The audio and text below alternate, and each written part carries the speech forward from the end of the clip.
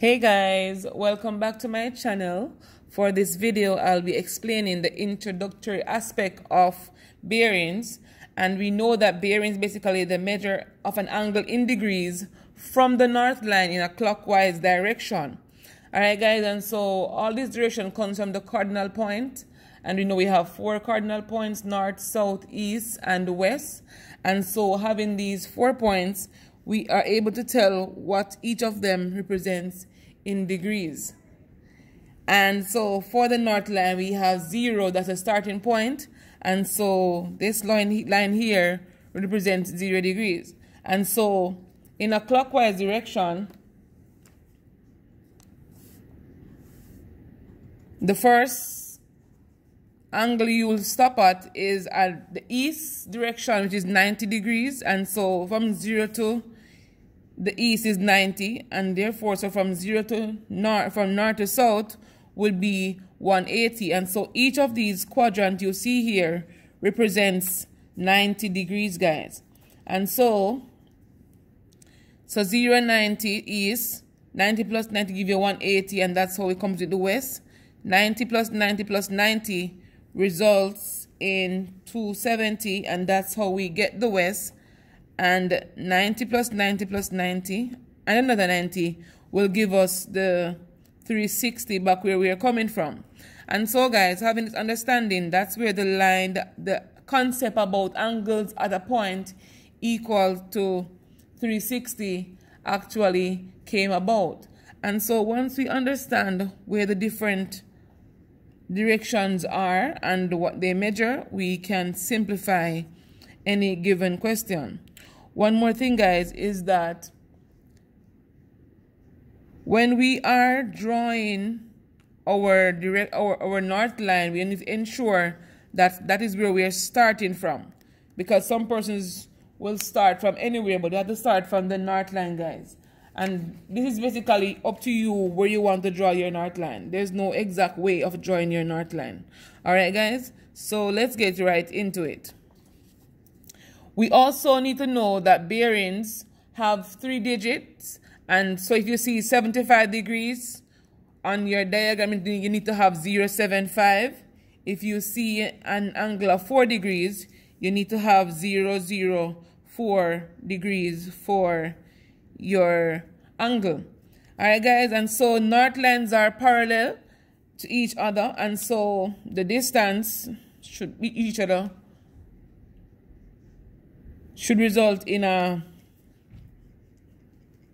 them being parallel. And so this line is parallel to this line, and so this line we can call the transversal line that separates the 2 parallel lines. All right, guys, and so with that said, we can identify co-interior angles, and we know that co-interior angles form between 2 parallel lines.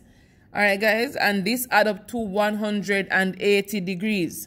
And so if this angle here is 75 degrees, this angle here should be a number added to 75 that will result in 180. And so to find this solution for the angle here, guys, going to be 180 subtract 75, which will result in 105 degrees. And so this angle here represents 105 degrees. And so, guys, we need to know about co-interior angles and angles at a point. But for now, I'm going to just explain to you the co-interior aspect of it. All right, guys, so let's get right into another question. So if we're asked to draw a diagram for the following bearing that says that the plane P from airport A is 175. The first thing we need to do, guys, is to draw our north line. All right, and so from this north line, you tell your particular direction. And so we have the angle of 175. So we know east would be 90 degrees and south will be 180 degrees. And so 175 will be between the south and the east. But remember, it's starting from the north line. And so what we have to do is to, from the north, we draw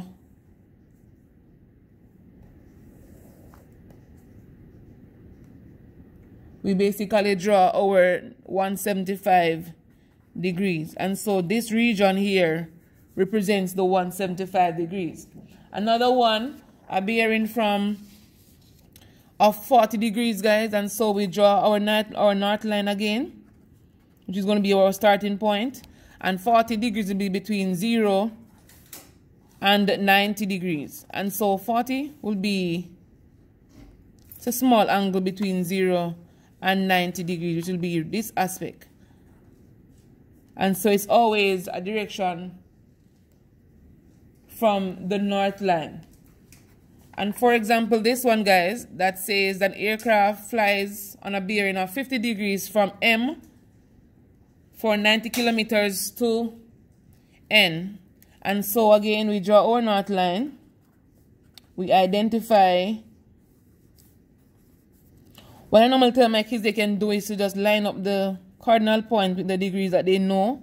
And so they will identify where the 50 degree will fall. So 50 will be between 0 and 90. So 50 will be somewhere right here. And mine is not drawn to scale, guys, so don't penalize me. 50 degree will be somewhere right here.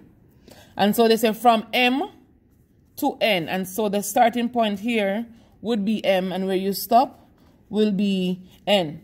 And so this distance from M to M is 90 kilometers. And so 90 kilometers will be on this transversal line here. Why I say transversal line? Because if I wanted to leave from N to go back to M, I'll draw another north line here to indicate my starting point. Then I'll go around in a clockwise direction.